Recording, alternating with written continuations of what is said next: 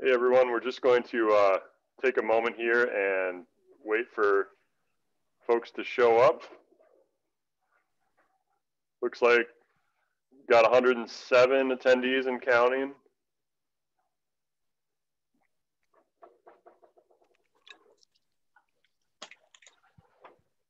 Just give it a few minutes and we'll get started.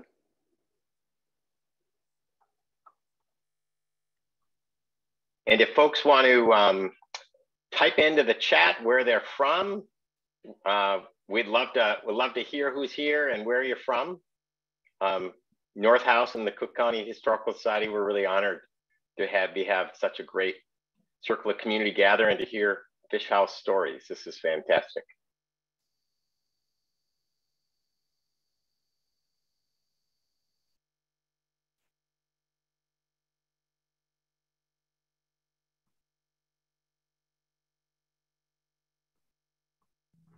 Looks like they can hear you, Greg.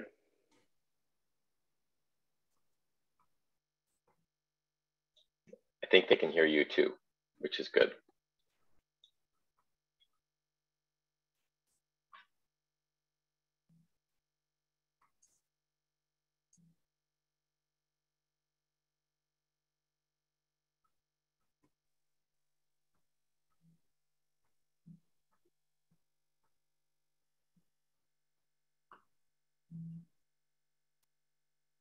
All right, we've sort of leveled off at about 112, so I think we can get moving here tonight.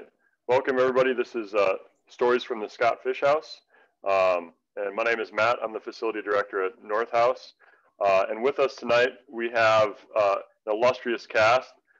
We've got Brian Tofte, who helps establish the North Shore Commercial Fishing Museum at Tofte and has spent over 3 decades interviewing, documenting the life of North Shore and Isle Royal commercial fishermen. Brian currently serves on the Cook County Historical Society Board. Also, Mike Lovato, is a historical architect with the Minnesota architecture and engineering firm LHB. He has worked on a wide variety of historic projects all over the state and on the West Coast. He studied architecture at the University of Michigan and architecture and historic preservation at the University of Arizona in Tucson. Recently, he coordinated a team of historians and engineers that completed the Historic Structure Report, or HSR, for the Scott Fish House. Of course, Katie Clark, Director of Operations of Cook County Historical Society, and Greg Wright, Executive Director of North House Folk School. Before we get underway, I just wanted to do a little bit of housekeeping. You know, a lot of people have experienced Zoom by this point in the pandemic, but just a quick reminder, if people aren't familiar with this format, you've shown up, so you're off to a really good start. The next piece is that there is a couple different options for responding to or asking questions. If you have just a comment, you know, like where you're from, chat is a great option at the bottom of the screen. Otherwise, any specific questions that you want one of the panelists to answer, you can just direct to the Q&A section. And those won't be answered necessarily right away, but we'll kind of, as a moderator, I will put them in some particular order. And at the end of the presentation, we'll try to get to those. I'll call on the different folks who might be able to answer those. So again, chat for general comments and you know, sharing stories or whatever else. But then specific questions you want answered, please put them in the Q&A. We'll try to get to as many as possible. There's going to be a lot of interest in what's going on tonight, so we'll see what we can do in the time allotted.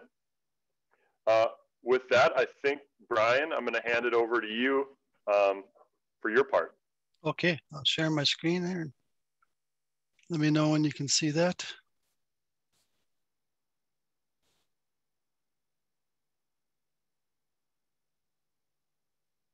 Yep, we can see it, Brian. Looks good.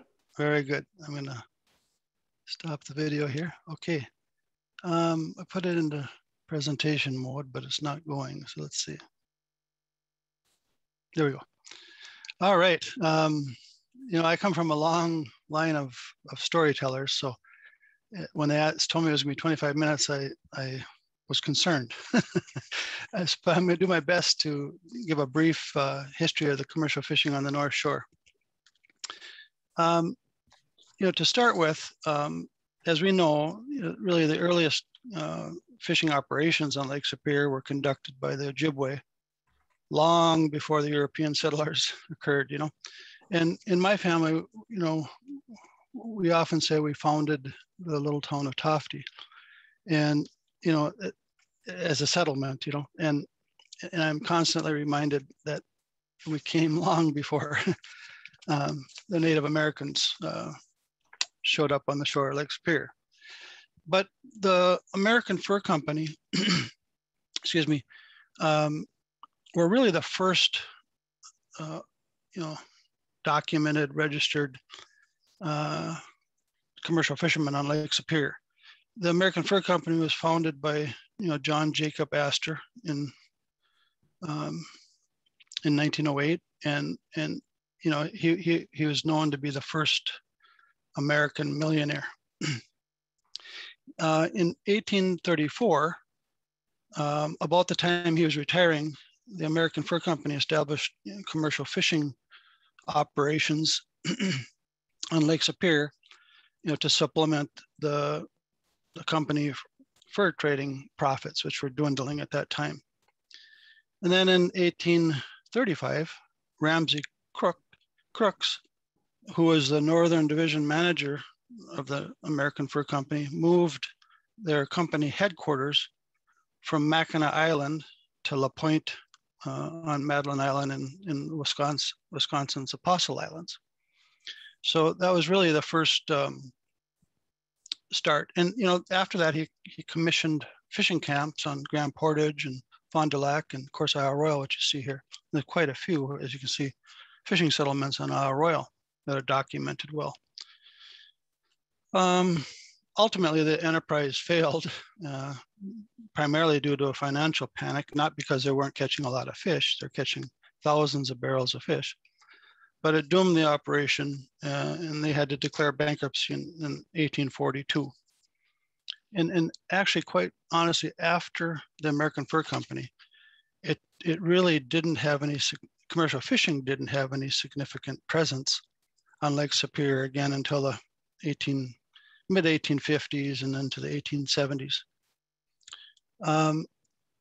One of the things that Crooks did was he needed a way to transport fish and supplies. So he had several schooners constructed, you know, which the paintings by Howard Sievertson, that's the only way we can imagine what they might have looked like, which include the 112-ton John Jacob Astor and the William Brewster. And they used those to carry cargo from Lake Superior fisheries on Isle Royale and Grand Portage. And they're actually at a station in Grand Marais as well. But that was their primary purpose, is to pick up fish and then to transport that fish from La Pointe back to their original headquarters on Mackinac there. Then the other presence, or the other thing that made a big difference for commercial fishing on the North Shore was the La Pointe Treaty, you know, in 1854. Once, you know, that was ceded to the United States, you know, the entire North Shore, Lake Superior, was available, you know, primarily to white speculators who were really quick to come into the area to find minerals like gold and copper. And then within a year of the treaty, in 1855, Richard Godfrey, who was an agent of the Northwest Exploring Company, established the first fishing station and dock at Grand Marais because of the natural harbor, where boats could come into.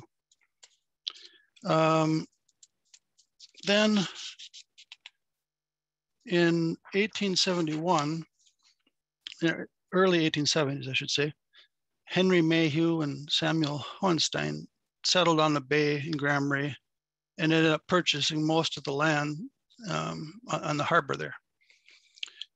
They built warehouses and docks, and they actually established the first commercial fishery, or I guess it'd be the second commercial fishery of whites that were settling the land on the North Shore. Then within a short period of time, they already started to do improvements on the harbor. And this kind of is back in the 1873 area, 1874. Mayhew himself operated a two-story trading post, post office and school, and had fish houses and a dock. And that's ultimately where we will see pictures coming up of where these large drafted steamships would come to, bring passengers and pick up fish. And again, like I said, it went through a number of improvements, including dredging, back in the 1880s. So they dredged the harbor, removed a lot of the sand and gravel, which they ultimately sold, interestingly enough. Then, Henry Mayhew, built the dock, and then the lighthouse was also built in 1885. But again, remembering that there were no people living on the North Shore, up to this point in time. Then the other hugely significant change to commercial fishing on the North Shore, actually all of Lake Superior, was in 1870 when the Lake Superior and Mississippi Railroad was built, which connected St. Paul to Duluth, which provided, expanded markets for Lake Superior fisheries, and they could ship their product to distant markets, and that's what that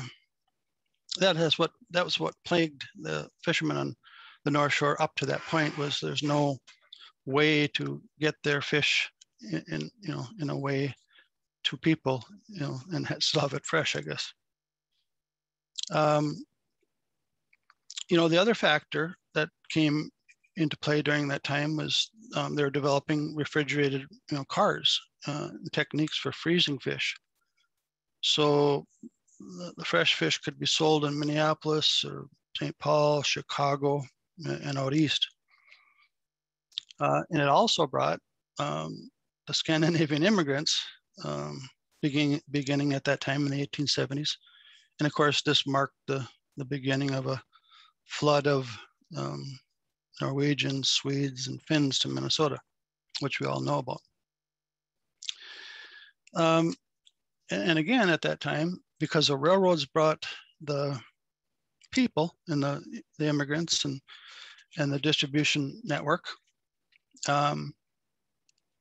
it also evoked the passenger and freight steamers to start plying the waters of Lake Superior. And that was as early as 1871. Steamships would go up the North Shore and pick up fish from the fishermen primarily. It wasn't a lot of tourist trade per se at that time.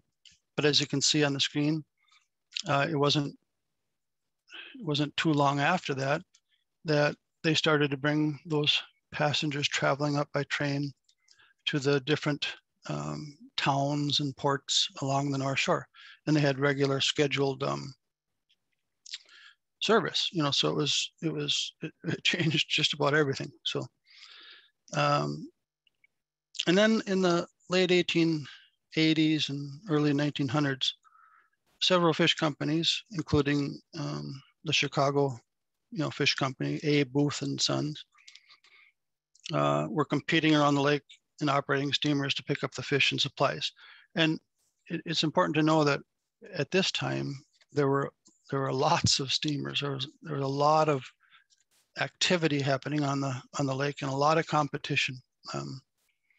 Those would be people like the Johns family on Isle Royal, who had large steamers, and Sam Johnson, some big fish companies that ended up working out of Duluth and continued to for years and years. But the Booth Company captured the majority of the trade. They offered the fishermen settling on the North Shore all the supplies they needed: the nets, the materials, the rope, the wood for boats, and all that. So they remained the primary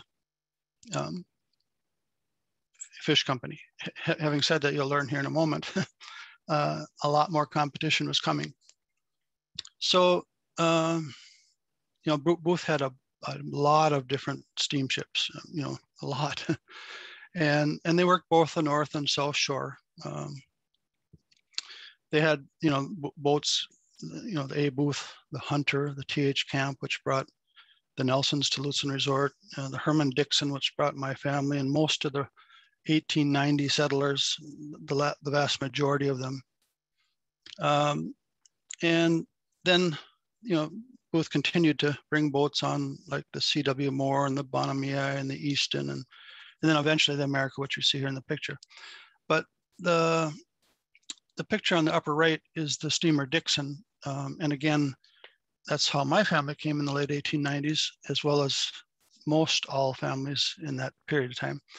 But I chose another picture of Howard Sievertson's painting that he did for us here in Tofte, that depicts a cow about to be led off the boat, pushed overboard, and made to swim to shore.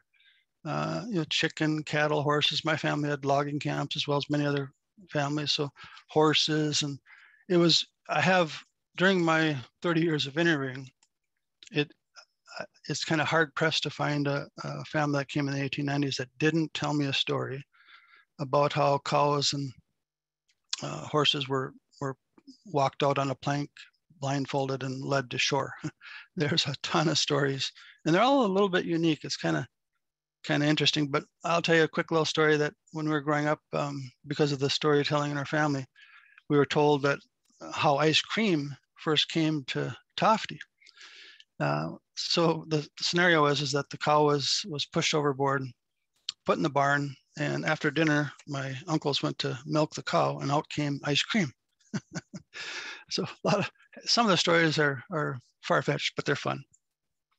Then the Mackinac sailboats were prevalent even during the fur trade times. But I'm speaking now to a time when, again, in the late 1890s, when these largely Scandinavian families came to the North Shore, they started to build their own Mackinac sailboats, as my family did as well. So the sailboats were needed to fish for the trout, which were the trout and whitefish were the primary fish that were fished all the way through. But herring didn't actually come into play until like around 1905, 1907. But anyway, they needed to have these boats. So our family, built the boat from the wood that was on the land. They did what was called whipsawing. They would have one man above and one man below in a pit, and they would hand saw the lumber for the boat, the white pine and the cedar and those types of things. But these boats were, meant to take you out into deep water, which is about 10 or 15 miles out into the lake to fish, hook lines and deep water trout nets. They were generally 25 to 30 to 35 feet, in length. They're flat bottom, had pointed bows and sterns. They say that they were kind of patterned after the voyagers' canoes. I've heard that multiple times. I've read it multiple times. The bow, was much fuller than the stern, and it usually had a shallow keel with a centerboard in it, and I'll explain that here in a minute. But again, when my family came, it was a man by the name of Hans Ingleson, who was my grandfather's brother-in-law, who was largely the boat builder of the Tofte area. But again, up and down the shore, these most families built their own boats. There weren't a lot of boat builders at that time. But the one that we had a centerboard with a piece of steel plate about 2.5 feet wide, maybe 5 or 6 feet long, with a slot in the keel and a box built over the top of the boat, level with the water. And a small chain was fastened to each end, and a plate was put in place, and they could be lowered or raised once they got out there. So when they're underway, they would lower the keel to keep the boat from drifting, basically. They would put like 500 or 600 pounds of rocks in the boat when they left for ballast. And then when they got to the nets, they literally just threw the rocks overboard because they had lots of rocks to get rid of, And then, because I knew that they were going to catch lots of fish, and that would make up that difference in weight. Chris Tormenson, who wrote the book Tofte back a long time ago, he's a commercial fisherman. He fished with our family, came from Norway with our family when he was a young boy. He said they would catch 2,000 to 3,000 pounds of lake trout on an outing. So, and at that time, they're getting 3 cents a pound. But as the demand for trout grew, the price raised little by little. Then in around December 15th, the steamships would stop. They'd be iced in the Duluth Harbor, of course, and they couldn't get up the shore. But our family and many other families on the North Shore would continue to fish because it was open, as it is today. And they would load the sailboat with salted fish and sail to Knife River and ship it on the Duluth and Iron Range Railroad, to get it to Duluth. And then they pick up supplies and groceries and sail home. And this is, common, again, up and down the North Shore. The methods of fishing on the North Shore remain the same throughout the time. They had hook lines, which I mentioned earlier, where you'd go out, and this happened in Isle Royale, obviously a lot, but you would sail out, 15, 20 miles and set these hook lines, which were baited with small herring. So of course you had to get the herring, prior to going out onto the lake. There's always a lot of work, as you know, in commercial fishing. Or they would use bottom gill nets, for trout primarily. And there's a whole series of changes that happened in the netting, from linen and cotton for herring and trout, and to nylon and then to monofilament over the years. But there's a tremendous amount of work to maintain these nets along the way. Then, meeting the boat was imagine, 300 or 400 commercial fishermen on the North Shore from Duluth to Thunder Bay. And these steamships would come up, and they're deep drafted, so they couldn't come close to shore. So, and depending on what time of the day, they had to row these 100-pound kegs of fish out to the boat and load them, from their little skiff. You've probably all heard many stories about that as well. But in Tofte and Hovland and a few other places, the towns decided to build deep drafted docks for deep drafted boats. That changed everything for the people living around Tofte and living around Hovland. And of course, in Grand Marais, this wasn't an issue because they had the Mayhew dock there. But if on the bottom left, I'm sorry, this is Lutzen Resort, the original Lutzen Resort. It burned 3 times, unfortunately, but it shows the men and children building the dock. They're all wood crib docks. And if you look on the far bottom right-hand corner, this is a picture of kind of what's left of a crib dock. So basically they'd build a little Lincoln log scenario, and they'd float those out and then fill them with rocks until they built up enough to get above the water. And then later on they poured concrete and things like that. But that made a huge difference, obviously, because they didn't have to row out in these small boats to transport their fish. And then of course weather was forever a problem on the North Shore in particular. the notorious fierce winds that swept over, came out of the northwest. It was the one that was feared the most by the fishermen, and where most of the fishermen lost their lives. They were simply blown out into the lake, and many froze to death and drowned and over the years.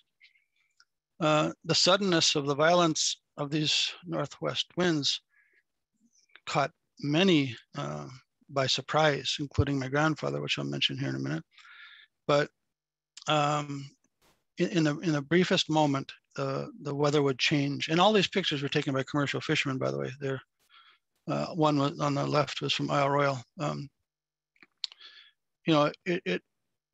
Any misjudgment, which the misjudgment in effect really wasn't a misjudgment. It was beautiful sunny days. And as we all know how the weather can be on the North Shore, it just changed completely.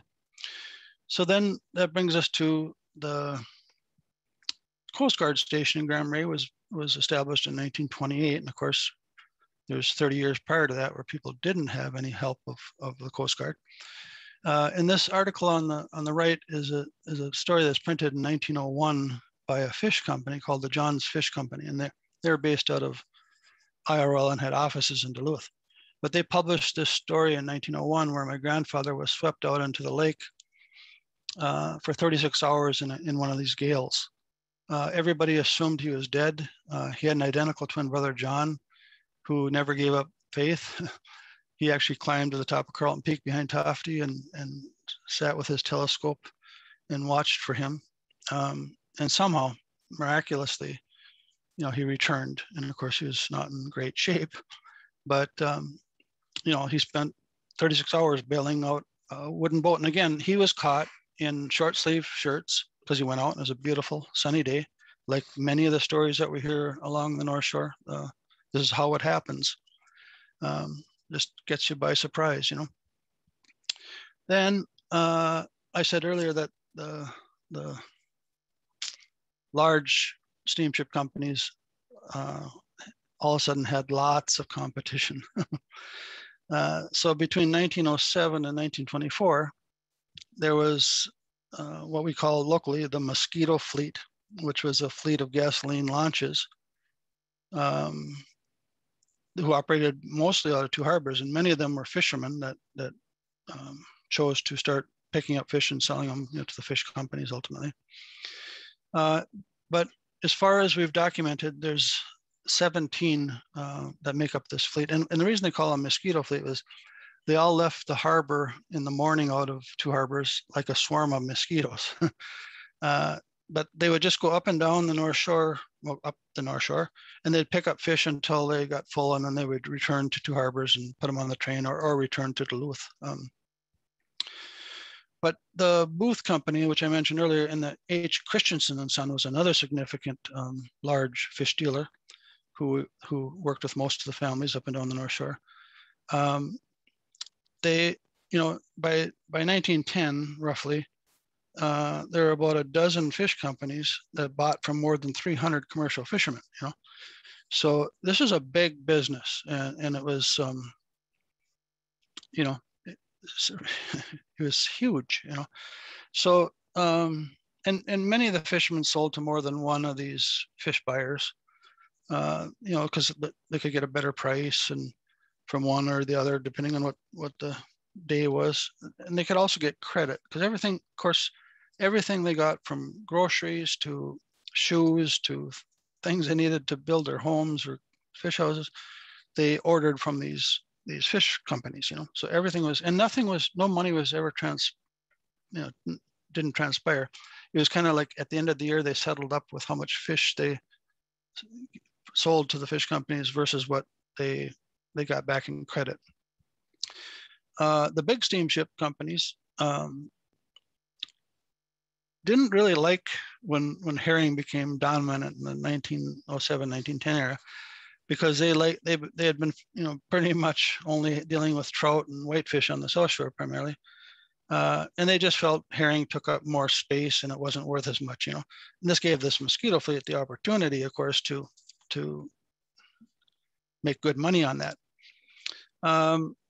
So again, it was they could they could maneuver better. The people didn't have to row out on a schedule defined by the big fish companies. So there's a lot of freedom in that. As you can see, the Grace J there on the lower left-hand side, it can come literally right up next to shore or right up next to the fish house. And they weren't on a schedule. They would wait for the fishermen. That's one thing the fishermen didn't like, was that these steamships kept a tight schedule, rightfully so. But and then this is just an example of the steamer Goldish, which was one of the Mosquito Fleet members. In a tape I recorded where he said, from Duluth to Tofte, he would make 357 stops at fishing places to pick up fish. And typically by the time he got to Lutsen or Tofte, he would have to turn around and go back, So again, there were a lot of people in this business, I'm gonna move on a little bit just so I don't run over here. But the fish houses were in every nook and cranny, as you can appreciate. And in our shores, not forgiving for where fish houses can be placed, but there were an awful lot of fish houses. So there are very few, if any. There's one in Tofte, Chris Tormenson's, that I can think of, and Gadine's is still there. But I go up and down the North Shore a lot looking, for fish houses. And one thing unique about the Scott Fish House is that it kind of sits in a bay, and that's really unique. Most of the fish houses have been battered by the sea, open to the whole lake. And that's helped, preserve somewhat the Scott Fish House in particular, I guess. Then again, we said there was over 400 individual fishermen, but the thing about the numbers is that the licenses for fishermen in 1943 were 312, and 1945 it was like 390 something. But that really wasn't representative, because most of the fishermen would say they would hire hands in the fall, primarily when the herring runs were on. They'd hire 4 or 5 people that were not licensed people, but were still working in the fishing industry. So everybody agrees that it's quite an underestimate of how many people were working, in this industry at that time. Then, the fish trucking started up once the road on the North Shore was opened up in the mid-20s, 1925, 26. And, they weren't any longer dependent on weather, which was always a problem to get out to the steamships. A lot of times the steamships wouldn't even stop. They would keep going if it was bad weather, and left the fishermen. And it just dramatically changed the lifestyle of the North Shore residents to have a road, obviously, and have these fish trucks coming to pick up their fish right from their fish house. The road also brought tourism, which ended up many commercial fishing families ended up building cabins.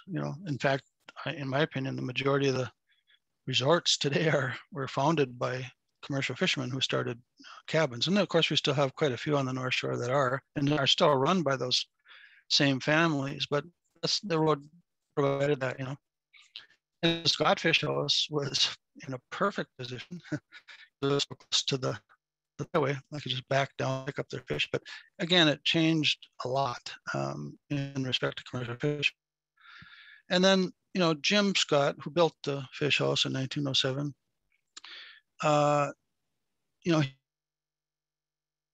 he did a lot for commercial fishermen on the North Shore. He helped organize the North Shore, Cooperative Fishermen's Association, which was fishermen that got together to try to, outdo the fish buyers. And he also helped start the North Shore Fish and Freight Trucking Association, which we see a couple pictures here.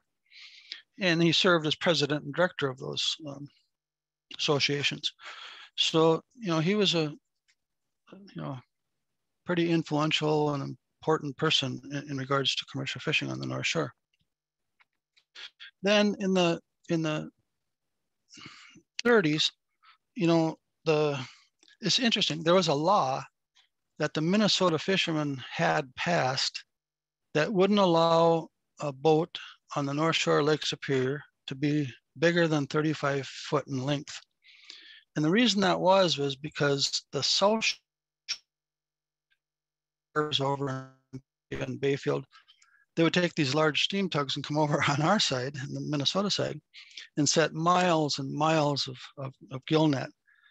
And so the fishermen had a law passed where there, and I think it's still in place. I'm not sure, but I'm pretty sure. But there was many boats that were built, but all of the boats that we're looking at here, which are Grand Marais area tugs, I couldn't find a picture of the deer owned by the Koss family, but they're all in that range, and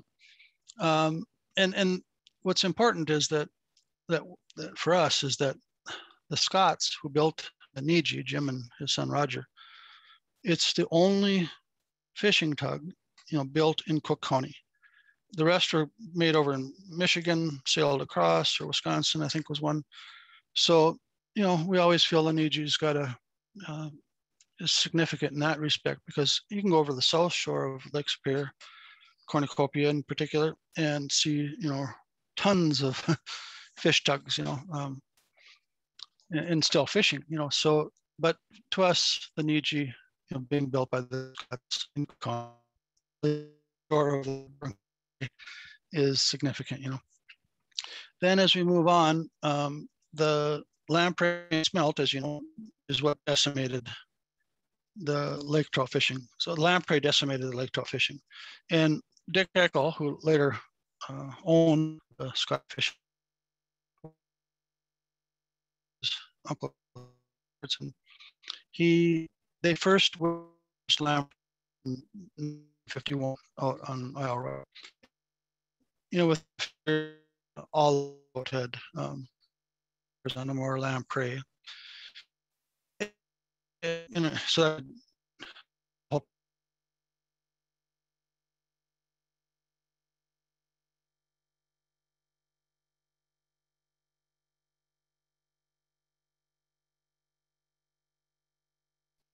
everybody would happen that quickly, Dick.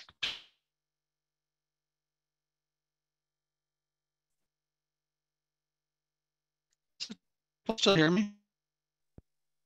Yeah, Brian, it sounds like you're cutting out a little bit. I don't know if your connection is a little bit unstable right now. I all of a sudden got that window showing that it was routing or something. Concern. Let's say it's unstable. I don't know why, but I'll continue on until you tell me. Yeah, I'm getting close. If you would share your screen again, I think it might have cut out.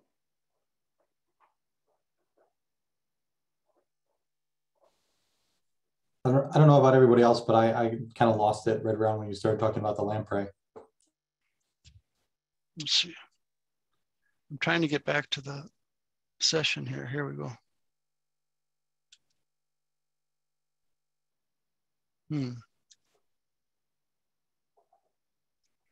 Yeah, I'm on the Zoom, but let me escape out of this just for a minute.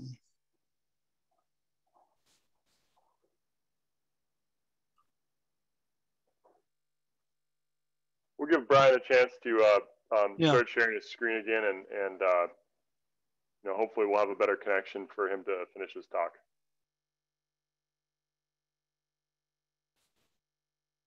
Yeah, I'm not getting the controls to be able to reshare. I have the Zoom meeting.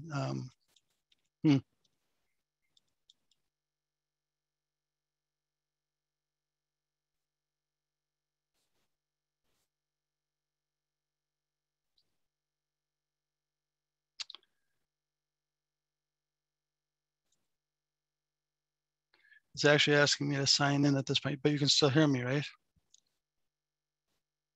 Yep, we can still hear you. Yeah, I don't know what to say. I see the Zoom window, but I can't. There's no controls for me to get back in. We could do one or two things. Did you get my presentation? Is it something you could?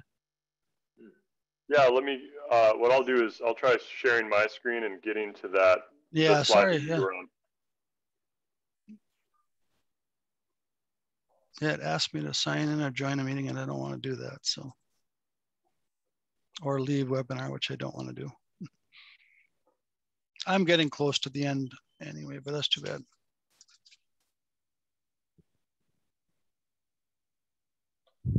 Actually, even if you share, I'm not sure I'll be able to, if you could just tell me what screen it is, I could speak to it. But all right, so we are now at the lamprey and smelt slide, okay. 3 slides from the end. Thank you. Okay, so that I was finishing up on the smelt. The smelt, we said that lamprey decimated the lake trout, but the smelt in turn decimated in large part the herring population, as well as the whitefish and at first they thought, the scientists thought they were plankton feeders and argued with the fishermen that they had there's not gonna be a problem, but ultimately the Great Lakes Fishery Commission acknowledged that they were decimating the herring populations, which of course, then when the lake trout started coming back, they started feeding on the smelt, and just the whole imbalance was horrible. But so there's a couple, like a double whammy for the fishermen, because they lost the lake trout to the lamprey, and then they lost the herring to the smelt. And this happened on all the Great Lakes. It's recorded very well. Let's move on to the next slide. That should be Dick Eckel. Yep. Okay, thank you. So we said that Dick was out on Isle Royal fishing, and he had witnessed the lamprey, but was not as concerned as he should have been probably. So in the 50s, he started to lease the Scott Fish House and the property. And he also purchased the Niji, the boat that we talked about earlier. And it wasn't a few years later that the lamprey had, in fact, decimated the lake trout. So he ended up selling the Niji again to his Uncle Stanley in Duluth, Minnesota, to fish for now these hordes of smelt that were taking over the lake.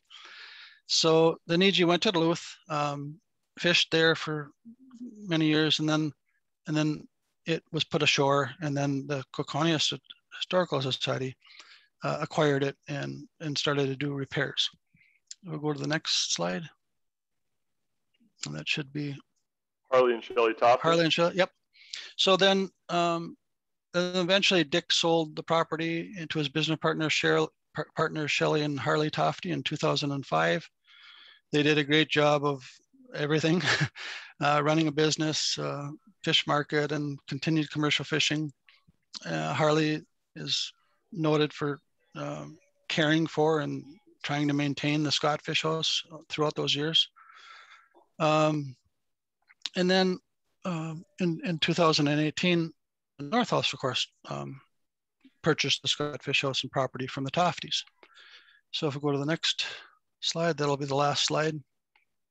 So this slide represents the Scott's family long history in Grand Marais, starting back in the 1870s when Andrew Jackson Scott, first arrived with the Mayhews and Hohensteins. And then, of course, the son Jim, who built the fish house in 1907, and all the work they did with the fishing associations, and Jim and Jack and Ben, part of the family. So it's just got a tremendously long history, and some of the earliest commercial fishermen in Grand Marais. But I'll stop there just to, I don't know how far I've gone over.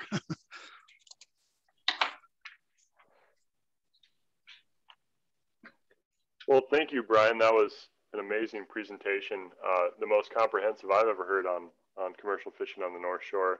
And I'm going to now turn it over to Mike Lovato of LHB about the Historic Structures Report. I'm just going to spotlight you just a sec here.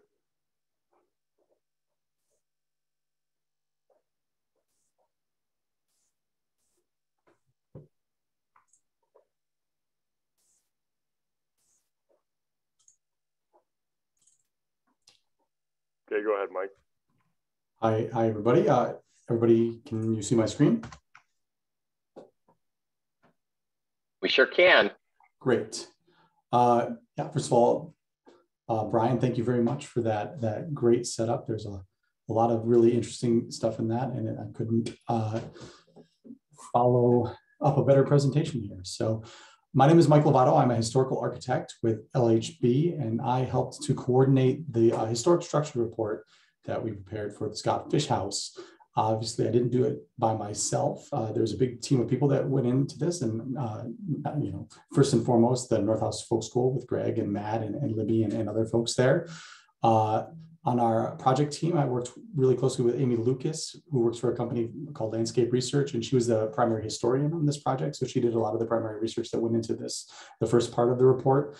Phil Waz, the project manager, and he was my boss on this. Worked closely with a structural engineer named Dean Smith and with an electrical engineer named David Williams to sort of put everything together. Many of you might know what a historic structures report is, but I figured I better talk about that a little bit just so you have that background. So a historic structures report is a very specific type of document that was codified by the National Park Service in the early 2000s to sort of be the primary historic preservation planning tool for historic resources. And what it does is it combines a really thorough look at the history and context in which the building was developed in, and then it provides maintenance recommendations and repair recommendations, and then it provides options for the future of the building as well. And so as Brian mentioned in his presentation, the North House Folk School just recently acquired this property, much larger property that contained this historic building on it. And that is why they brought us in to help them try to figure out what the best way to treat this building is. So anyway, Brian did a great job talking about the history of the Scotts and the Fish House, but I'll just sort of recap a little bit just to give myself a foundation here. So that's Jim Scott. He built the Fish House in 1907. And early on in his tenure here at the Fish House, he was partnered with a guy named Eugene Clark. And they ran the Fish House and the neighboring properties that were associated successfully until Jim Scott died in 1947. And the property was then rented, as he mentioned, to Dick Eckel, who operated out of there for much of the 20th century until he purchased it from the Scotts, the Scott family in 2000, and then sold it to his business partners, the Toftes, in 2005. And I just like this photo. This is the earliest sort of best photo that we have of the Fish House there on the left. This is a picture of Jim Scott from 1937. And that's the boathouse in the back. Brian showed us a photo of the Niji coming out of that earlier in this presentation. So I should say, one of the things that we use the historic structures report for is an important tool in historic preservation planning is what we call a period of significance. And that means what was the time frame during which this historic resource was sort of being used for its historic purpose.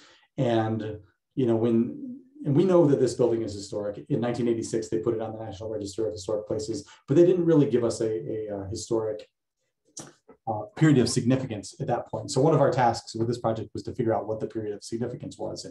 And by the end of the project, we had sort of decided it was 1907 when it was built until 1947 when Jim Scott died, because, even though they've been using it, to this, to very recently for fishing purposes, that was sort of the heyday. And his death in 1947, allegedly at the Fish House, really coincided with that decline in fishing on the North Shore that Brian mentioned with the lamprey and the smelt. So we thought that 1947 would be the appropriate period of significance. And what that does is it allows us to sort of judge if something, if something happened after 1947, then we can say that it's not really contributing to the historic resource. And so we look at the Fish House and we say, it has a sheet metal roof on it, and we want to replace the roof. Is that roof from 1947 or earlier, or is it from later? And in this case, it's much later. So we know that we don't have to match that when we go back. We can look to see what might have been on there earlier and try to do that, or we can choose our own path there. But it's just that's an important part of that tool. And one thing that we sort of thought a lot about is there's a little addition on the back of so I should say this is a 1942 plat map that was a really useful tool for us when we were doing this work. And this is the Fish House in question here.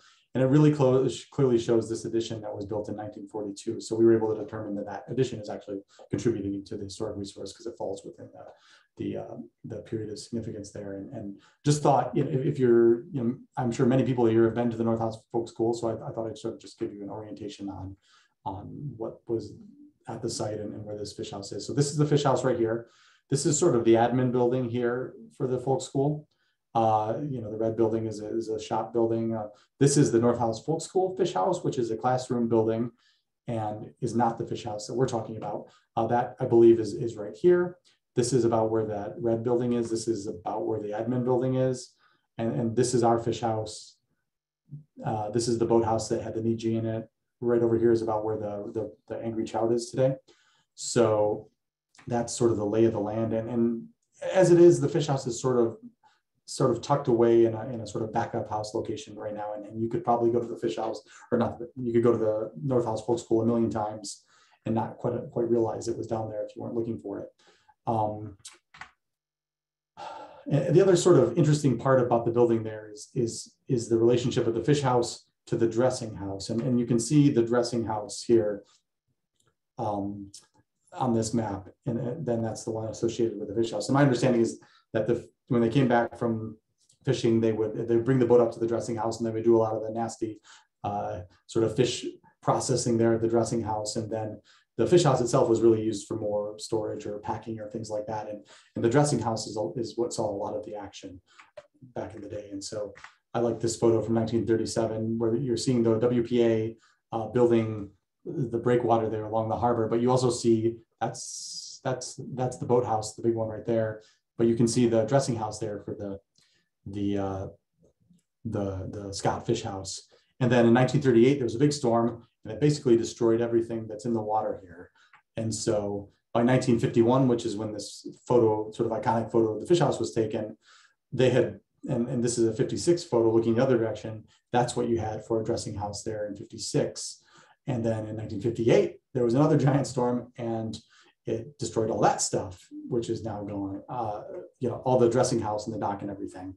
So, and all that is to say that, the fish house is sat, on a harbor, but 30 feet away from the harbor, away from Lake Superior for over 100 years. And, all the associated structures have been destroyed many times over. And it's sort of a miracle that today the building basically stands as it, as far as we can tell, at least until the 30s. It built in 1907. Obviously, there was 30, 40 years before we have great photos of it, but basically stands today as it is, as it's always stood. And so there it is in 1956 or 51 on the left, and basically today on the right. And obviously, the cedar shingles are in a little worse shape, and some of the glass is missing from the windows there, and that the first floor window is missing entirely. But as I've looked at these photos a lot and compared them, and as far as I can tell, those are the same wood shingles. That's the same door. That's the same window frame at the second floor there. It's really sort of incredible how sort of close this thing is to Lake Superior, and how good a condition it is still to this day. And just to show you all the sides of the fish house, I should mention in the 70s, Dick Eckel built, and I don't know if you call it a dressing house or a fish house or what it is exactly, but that's that structure on the top left there. He built that in 1970-ish for his fishing operation, and that's still used to this day for fishing. They have a dock there that they still fish off of.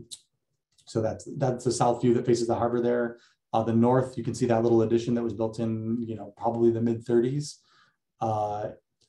West view and the east view there, very, very simple structure, but sturdy and still standing. Here's what it looks like on the interior. The top is sort of coming in through that front door and looking down the length of that main space there. And then, this is on the opposite side, looking back towards the main door.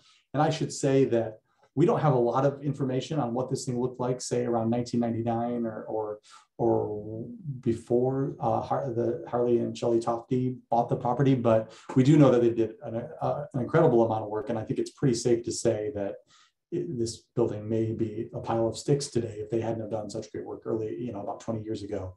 They put in these beams and columns here.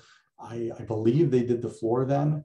They jacked the thing up on new foundations, and they put the new roof on. So that's a lot of work, and a good reason why the building is in such good shape today. But as you can see, you know, it's all peeled pull wood framing and peeled pull joists, and all that is just resting on a 1x5 header over there. It's pretty simple, but it's not failing. It's in good condition and standing strong today. And this is just what's inside that shed in the back. You can see that early on they had to use peeled pull framing, but by the time, you know, in 1907, that's what they had. But by the time in the 30s, when they built the addition in the back, then they had they just used dimension lumber here. So old, but definitely more readily available materials at that point. And this is upstairs. There's a loft level upstairs, and the top is sort of looking back and forth. And on the right on the top, you're looking towards a living quarters, and that's inside that living quarters. And I'll come back to that a little bit later. And this is just an overview of what the plan looks like. Main space on the bottom. There's a stair up to the loft at the top right there. Shed addition. There is a small privy at the top left there that sort of hanging off of the addition. And then there's the living quarters on the upper floor.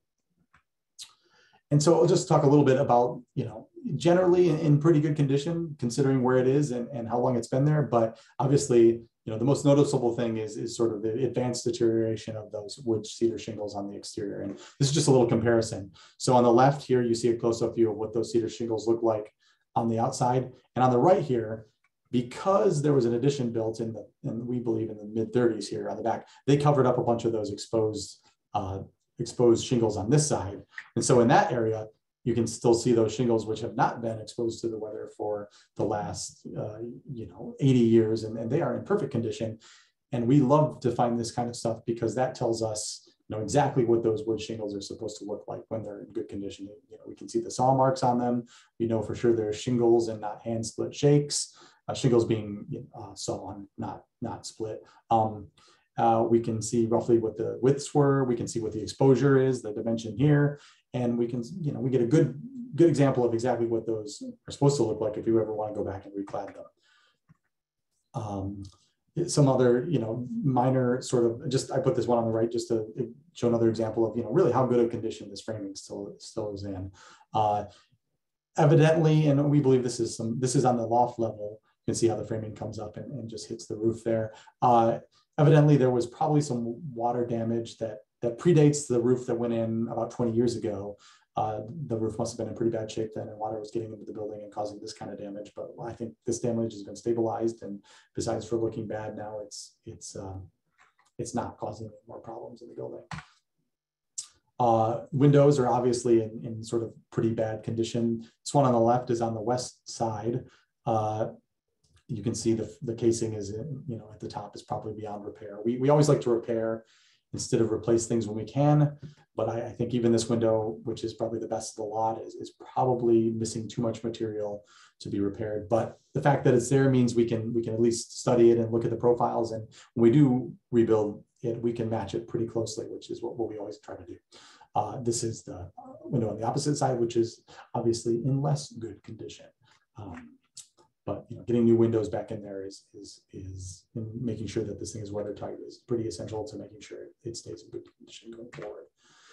This is just another example of sort of what, you know, being exposed to the weather can do to wood over the years. This is the main door on the left, and as far as I can tell, it's at least been there since the 50s in that photograph.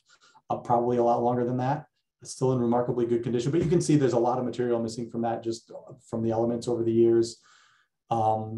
Allegedly the stories we heard were, you know, this thing would sink, the building itself would kind of sink over the years, and they would just take this door and lop off the bottom and put it back on. So it's apparently gotten a little bit shorter over the years, but, and then on the right is the door to the living quarters. And, you know, that could have been put in there last year, and that doesn't get a lot of light and doesn't get a lot of exposure, but it's a good example of what your building envelope is doing for you. The other real main concern inside this building is sort of the electrical system. You know, I think if there is one existential, main existential threat to this building, it's probably some sort of electrical failure that could bring the whole thing down.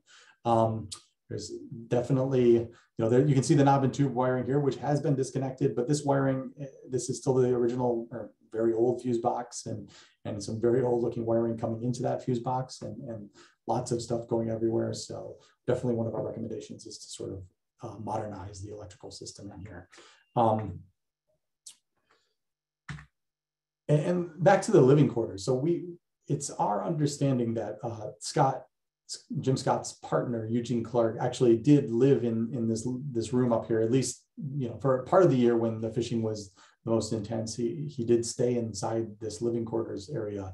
And just want to point out this sort of water damaged product here. This is a very, you know, a 16th inch paper product. And this is what passed for insulation in a fish house in 1907. There, you know, just off camera left here is it's not there anymore, but it was a wood stove. So if you kept that thing going, it was probably pretty cozy in there, but heaven forbid you ever ran out of wood, because I'm not sure what your R value on this paper is. But they even went so far as to, so in this bottom left picture here, that's your subfloor. And then they did put a layer of that paper down on the subfloor, and then they put a finished floor over that. So you even had it in the floor, but I'm still not sure that's going to keep you too toasty warm in January in Grand Marais. And then this is a cabinet that's in that living quarters, and calling it the sort of the cabinet of wonders, because I don't think anybody has touched it since 1915, because there's just tons of stuff in it that date to that era. And I'll just go through some of the cool stuff we found a little bit later. Yeah, so there's, you know, one of the most fun things about doing this kind of work is finding all those little clues about the past here inside the building. And on the left, you see a stack of Jim Scott's fishing licenses. You know, earliest one we found was from 34. The latest one was from 1940. And here's a piece of a crate nailed to the wall, probably blocking for some sort of rack or something. And you can see very clearly on that, it was used to go back and forth between the Booth Fisheries Company, which Brian talked about earlier in the presentation. And here's some stuff that we found out in the living quarters. This is on the wall here is a calendar from 1910 from the Fishing Gazette. Here's some correspondence between Eugene Clark and the Michigan Wheel Company dating from June 16th, 1911. We found this little bottle of Edison brand battery oil, which a little bit of research led to the fact that this particular bottle was made between 1911 and 1915. So we pretty good idea where that bottle's from. And on the fuse box back there, sitting there for I don't know how many decades, is a package of Dodd's kidney pills. And I did try for you all to figure out what's in Dodd's kidney pills, and I was unsuccessful, maybe for the best. But I did find this from the 1898 Ann Arbor Argus Democrat. This is from August 8th, 1898. A Mr. A.S. Chatfield of 816 North Church Street in Ann Arbor says that in August 1896, I had a severe stroke of paralysis. Medical attendance was secured, but the doctors could do nothing for me. My friends thought there was no hope, some friends, but I lingered on. I was advised to try Dodd's kidney pills. I had no hope they would help me, but I got a box. I began to mend immediately. I continued their use, and now I am cured thoroughly. And folks, that is the news. That is not an ad. So, you know, take that with a grain of salt, but that's Dodd kidney pills for you. And I should note that the name of that article is "The Doctors Were Startled." So anyway, all joking aside, you know, these things aren't just neat little artifacts. They can and do tell us things about the building when we look a little closer. And I'll just point out this Fishing Gazette here that's from 1910 is on the wall, and it is mounted behind knob and tube wiring. And you have to assume that nobody would be crazy enough to mount a calendar behind knob and tube wiring. So it's pretty safe to say that the wiring went in, the original electricity went in after 1910. I mean, we probably could have assumed that anyway, but it's just one of the clues that we sort of use these sort of seemingly random things to help tell a story about the building. And I point out the fishing licenses on the wall here. This was in that addition area. So that gave us a kind of a clue about when that addition area went on. We could use the dates from those from 1934 to 1940 to tell us when that addition, that was a pretty good idea of when that addition went on in the back. Here, you know, after we've looked at the history and we've looked at the condition of the building, we come up with a priority of what items we believe need to be done to maintain the building. And I'll just go through some of the high priority items. We do high priority, medium priority, low priority. I'll go through the high priority items that we found at the Scott Fish House. And one was to install gutters and downspouts and then regrade around the base, because we always want to keep water as far away from the building as possible. Water and buildings, never a good combination. Reclad the exterior. Those cedar shingles have done a noble job for the last 100 or so years, but they're no longer functioning correctly, and we need to reclad the building. The rafter ends are in some cases in pretty bad. The exposed rafter ends on the outside are in pretty bad shape, so you either have to go through and fix those with an epoxy, or sort of lop them off and splice on new ones if it's bad enough. Our structural engineer did find that the east and west walls were bowing a little bit, and he believes that the roof structure itself is sort of pressing down on those walls and pushing them outward. So he had some ideas about how we could improve the framing a little bit to sort of tuck those back in and keep it from splaying out anymore. Obviously, as I said before, you got to rehabilitate and restore those windows, replace the electrical systems, and really document and catalog everything that's still in the building. There's a lot of stuff in there that's been changing and changed out, and some of it doesn't, a lot of it doesn't date from the historic period, but we should document and photograph and catalog everything that still remains in the building, because it's told us a little bit about the building, but we never know what someone down the road is going to see and what period, what dot lines they're going to be able to connect with the things they see that we don't necessarily see today. So we really should document everything that we find in there so somebody else can use that down the way. And the last step of the process is to, really confer with their client, in this case, the North House Folk School, understand what their intentions are, and understand how they align with what we see is the best and highest purpose for this building going forward. This is, the North House Folk School didn't purchase this lot of land because it had a historic resource on it, but it does, and they want to be good stewards for that building. So we went through and kind of broke down 3 options and some pros and cons that they can look at when assessing their options. And the first one is a preservation approach. And what that basically takes all our recommendations, implements them, and leaves the building as it is in the place that it is. And the pros on that are it's sort of the least detrimental to the integrity of the historic resource. It's there, it's doing what it's always done, and it will continue to do that.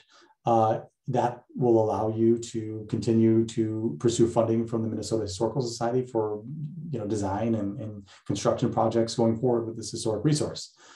And it's not no cost and it's not cheap, but it's relatively low cost. You are an organization that does hands-on work, so it's possible you could implement some sort of curriculum that involves work on this building, and to sort of do the things that we need to do. Cons are, it's not a practical building really for the fish house to use. It's a good use. They don't need that space as storage, and it's they're not a museum, they're not a interpretive center, so that's not really in their purview. And as it is, and as it has been for the last 20 or 30 years or however long, there's little opportunity for public engagement with the historic resource. It's sort of at the back of house area on the campus, and if it's continued to be used as it is, it will probably remain that way. The second option would be to rehabilitate the building into something else. It could be rehabilitated into a classroom or studio space. And what that would do is it would leave the siding and the exterior of the building would remain relatively unchanged and would be able to preserve that historic integrity. But the way that the Minnesota building code works with historic buildings and with existing buildings is if you leave the use alone and you don't change the use too much, you can get away with leaving buildings as they are. But if you change the use, then it kicks in a lot of building codes that you wouldn't kick in otherwise. And if you're trying to use this building 24 or 12 months out of the year, also comfort would play a huge factor. You'd probably end up having to put a lot of insulation and chipboard and things like that would really change the character of the building on the inside. And at the end of the day, you wouldn't end up with it's not that big of a building. You wouldn't end up with a whole lot more space than you had to begin with, and you would spend a lot of money. So the cons are you would severely damage the historic integrity of the interior of the building, and it'd be prohibitively expensive for the amount of classroom space gained.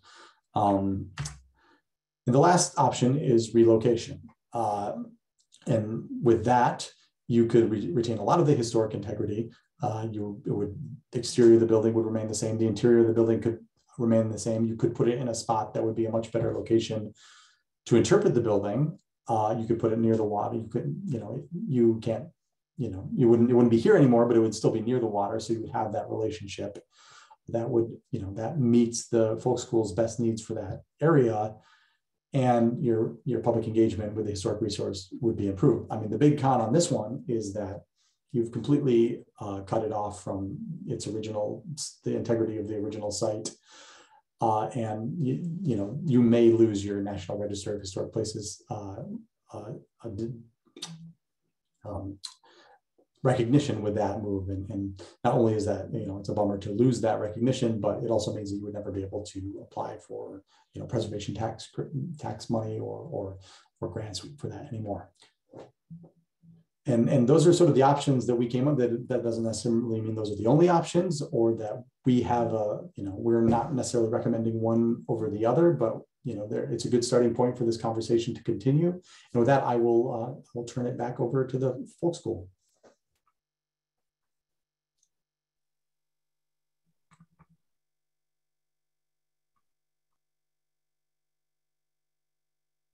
All right, Mike. Thanks for that presentation. If you would stop sharing your screen, we can see all the panelists. Thank you. Okay, before we start kind of our Q&A section of the presentation, I would invite folks to add any questions that they might have for either Brian, Mike, or both, or Greg or Katie as well.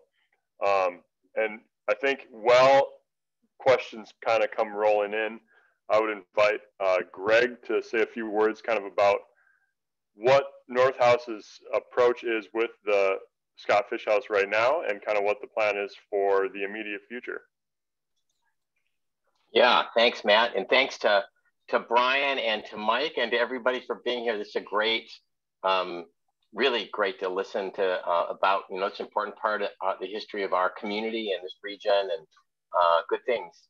As Mike's underscored, since North House bought the property, we've been working pretty hard trying to understand the fish house and its historic nature, and doing due diligence, thinking about its future, even as we think about ours.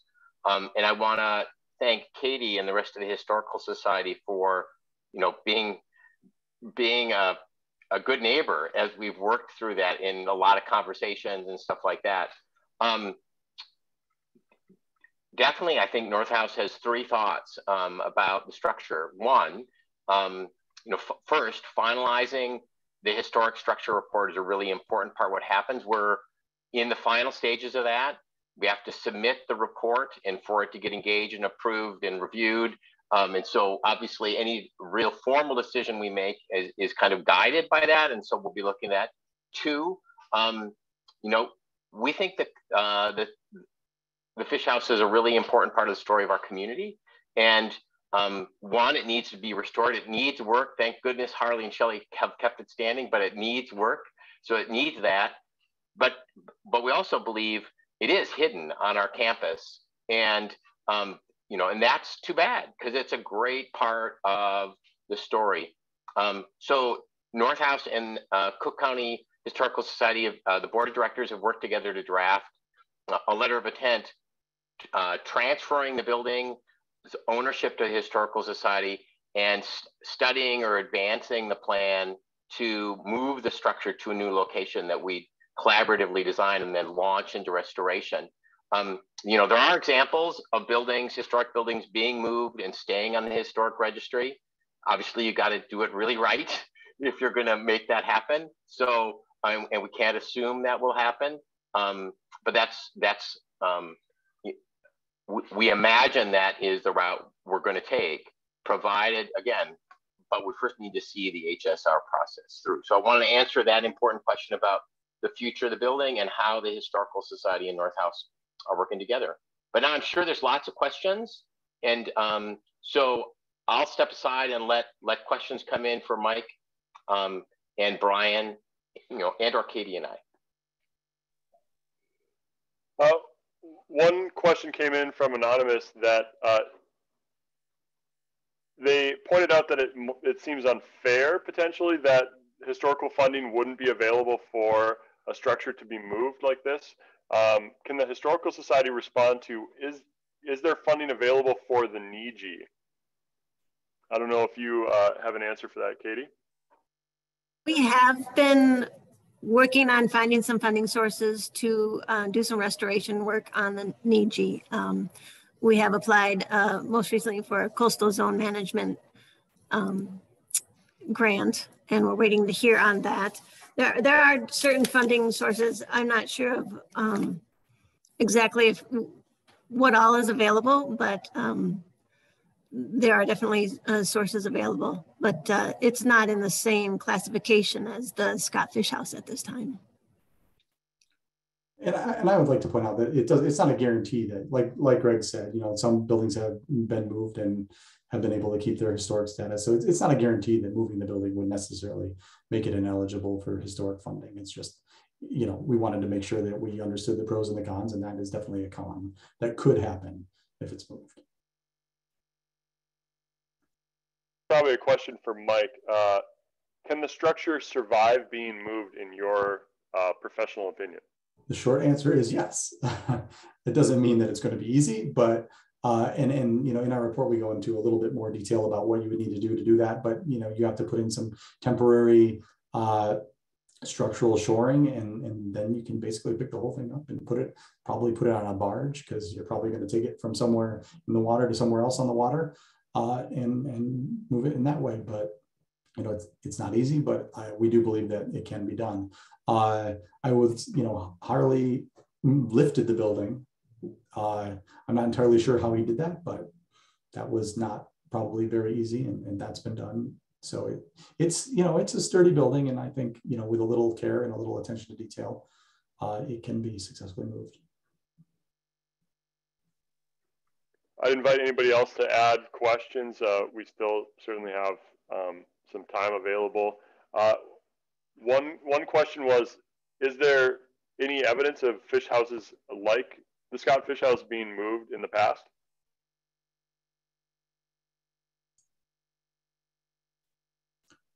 And I will say that we did look into that when we were doing Amy in particular looked into that when we were doing the historic research for this project, and I don't think she was able to determine any concrete examples of when that happened. But with sort of agricultural outbuilding buildings, 100 years ago got moved all the time. I mean, it was very common. Materials are scarce, so very few things got thrown away. So if there was an opportunity to reuse things, people usually did. But we didn't find any specific examples of that in the past. This is a question for Greg, and I'm going to actually broaden it a little bit. The question is, would traditional fishing techniques, nets, equipment be offered as a class, but I'll expand it to what class opportunities might be available with the Scott Fish House and restoration? Yeah, that's a great question. And, I think there's a number of course opportunities where North House, one of the things I love about North House as a school is that our campus has in part emerged through the hands of students, right? Wood-fired brick bread ovens, timbered entries, blacksmith shops, blacksmith forges. I mean, right? People breathe life into things they care about. And you could imagine a group of students working with an instructor, and we have a number of instructors who have, specialize in historic restoration, being part of splitting shingles and residing the building. And what a great way to forge a connection between a community and its history, or learning about making historic windows. I mean, it's there. Should we hit the water and head out to harvest fish? all we need is an instructor who and a fisherman who wants to take us on that adventure. I mean, I think it'd be a great piece to Grand Marais' story. I mean, it's fishing is such a part of our history over the eons, you know, with a lot of different cultural connections, and it would be great to bring that forward. I think we're intrigued with how that can fit. Obviously, first we need to figure out, yeah, the journey forward in terms of what comes next for the building, though. We had an attendee interested in Brian's kind of reaction to the idea of potentially moving the fish house, but then also reactions to or some commentary about the Niji and what the significance of the small fish house at the west end of the small harbor is. Yeah, you know, I think a lot about I mean, in my lifetime, I've seen a lot of buildings, you know, moved, torn down, in particular fish houses. But I agree that it's in such a hidden place, you know, kind of as the Niji is now. It's kind of hard to find, you know. I don't know how many people go see it. So I don't know if I can answer, because my heart, you know, wants to say keep everything the way it is and that, but I guess I've come to the conclusion that unless you could, you know, use it as a vehicle to further educate people, I don't know if it would be such a bad thing to move it, to be honest. That's my gut feeling. I don't know if that answers. Oh, and then the Niji. I'm sorry, what was the question about the Niji? I think the question about the Niji was the small fish house next to the Niji that's used as a more of an interpretation. What's the history of that building? I have to let Katie. I know who built it and all that, but I have to let Katie. I wasn't involved at that time, but you know, one of the thoughts was, you know, many times fish houses were, you know, close to each other, that type of thing. But Katie, I'll have to let you answer that because I wasn't around at that time. Yeah. I can tell you what I know. I forget exactly when it was built. I was told it was the first designed fish house. Usually they just built them, but they actually made a design. Members of the Historical Society board, I believe, designed the fish house, and they wanted a fish house to be correctly placed down on the water. So they want to build a replica, and they just went to work, and it's down there in Parks and Rec land by the recreation park. That's about all I know. It's got a lot of history in there, a lot of pictures of fishing families and artifacts, and it gets a lot of attendance in the warmer months. This is probably a question for Katie or Brian. Are there any other fish houses on the North Shore that have been restored or repurposed particularly well? If so, what was done? Well, you know, I can say that most of the fish houses, because how close they are to the water, were bought for the purpose of building around it so they could have a cabin or a home close to the lake, because they're still using some of the original, you know, foundation or wood or whatever. But you know, generally fish houses were you know, used just for the purpose, and there wasn't you know, much need to fix them up. I can think of a couple of examples, I guess, in Lake County, where they've worked on their fish houses over time. But no, I think generally they're just falling, and you know, they did their job, I guess is the point. You know, yeah, I do want to say one thing too, that you know, the North Shore Commercial Fishing Museum is designed after the twin fish houses that my grandfather and his brother and his brother-in-law fished out of. So you know, that brings some satisfaction to our family, because you know, it's got the same design, the same, and then of course what we tried to do inside was make it the best we could from what we knew. But I wished I would have had Mike around to to do the integrity work or the discovery on that before it got torn down, which was many years ago. But yeah, no, I don't think you know, they really, it fit its purpose, and I can't think of anybody outside of a couple in Lake County that have kept them up. You know, the Svays at Split Rock Cabin are one, I guess, and the Mid Broads. But those were just, you know, similar to what was done to the Scott Fish House over the years. Just, you know, they're still fishing, so they want to, you know, keep it upgraded, you know. But I've seen more fish houses built into homes or cabins than I have seen any work done to maintain them, you know. This might be a good question to start to wrap up. And like I said, if anybody's got any more questions, feel free to type them in the Q&A. Does the Historical Society have a plan for how the fish house would be used? As far as we've determined so far, it would be used mainly just as an interpretive site. I'm not sure, depending on where it can eventually be located and to what extent it's just kind of preserved or restored. Most likely it would just kind of be exterior interpretive panels and located close to the water in a safer spot. I know there was some talk of, you know, possibly having some classes. I'm not sure. It just depends on whether people can be inside of it or not.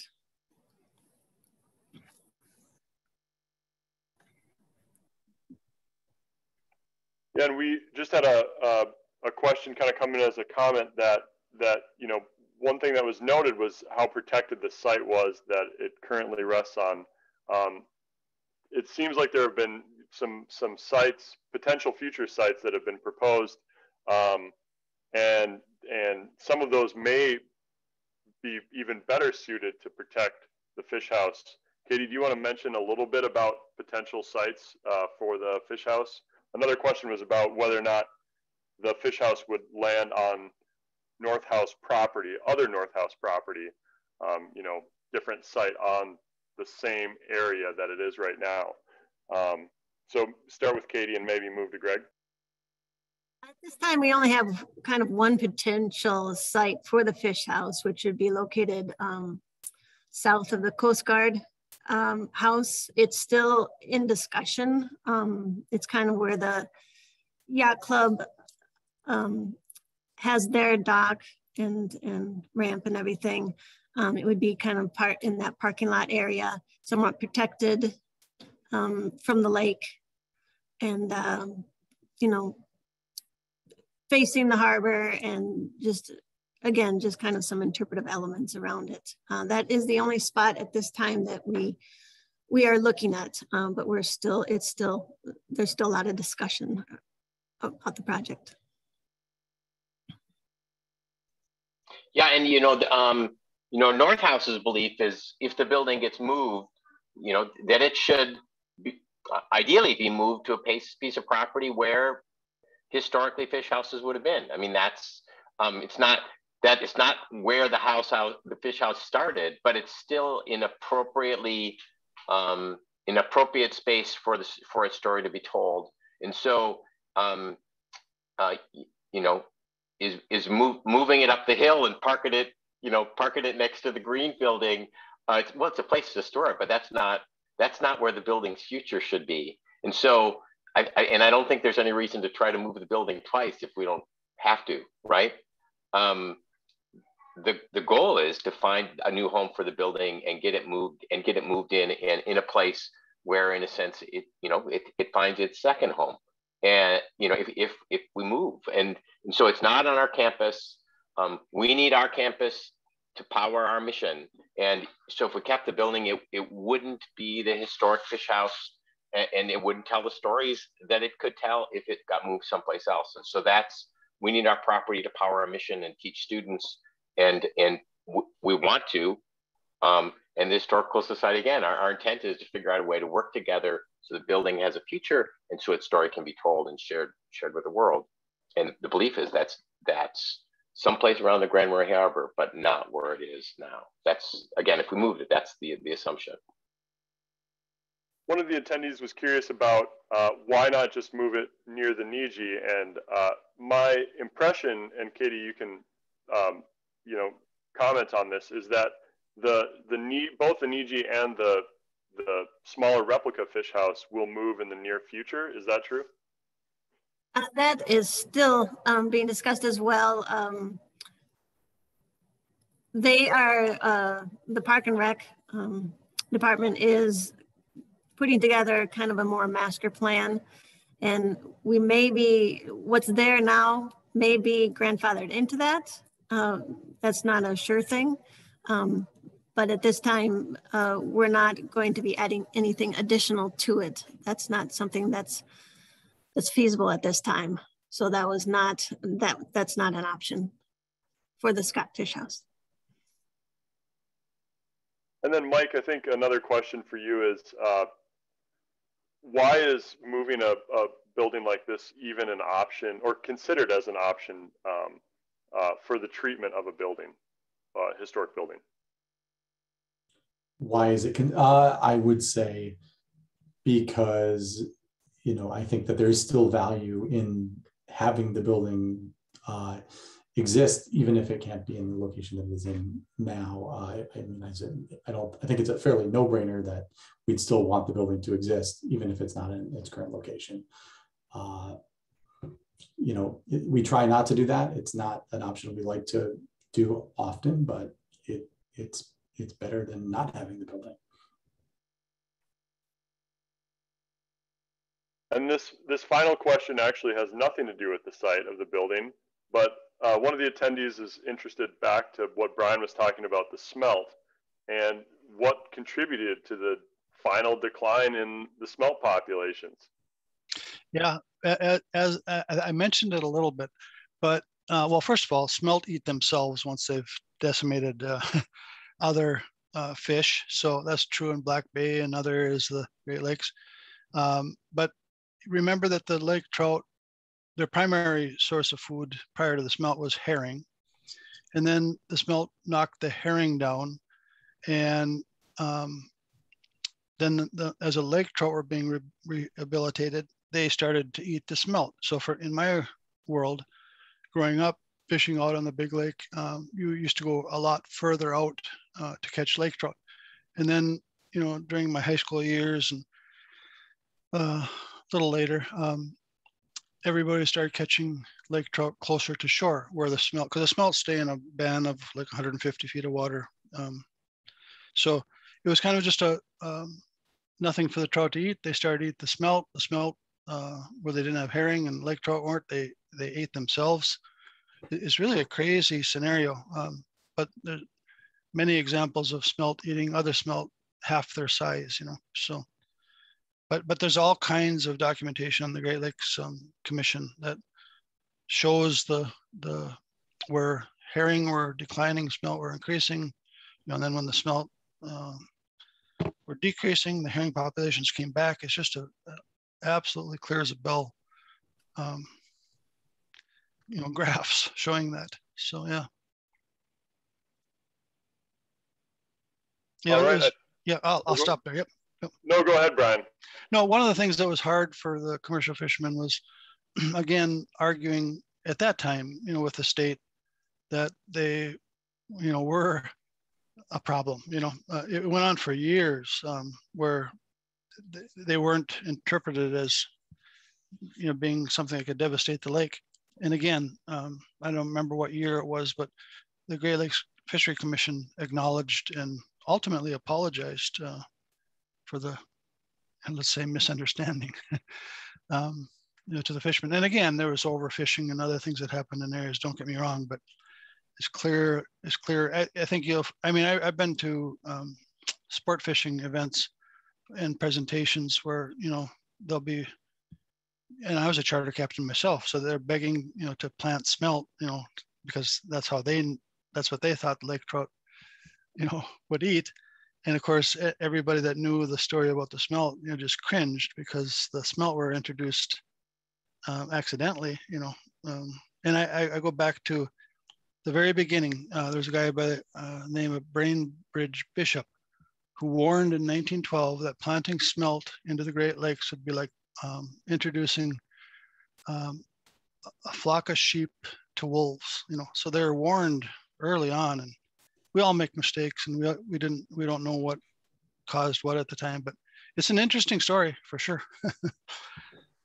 Yeah, I'll stop there. I think most of the attendees want you to keep going, Brian, but it's probably time for us to all wrap it up.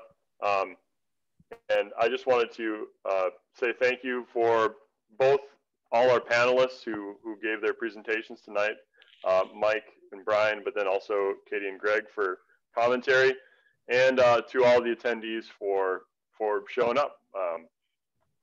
I wanted to emphasize too that this was made possible in part by funding from the Minnesota Arts and Cultural Heritage Fund.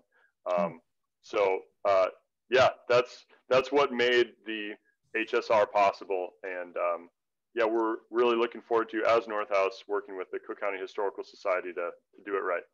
Yeah, it's a good partnership. So one more time. Tom Moore says Minnesota Historical Society. He's clarifying that's our development director. So development director has the final word on funding. So big thanks to everybody for showing up tonight, and special thanks to Brian and Mike for their presentations. Yeah, it's a great building, great project. I really appreciate you guys giving me the chance to talk about it. Yeah, that's good. Thanks, everybody. Yeah, thanks a lot. Yep. Yeah, have a good night, night, everybody. Good night.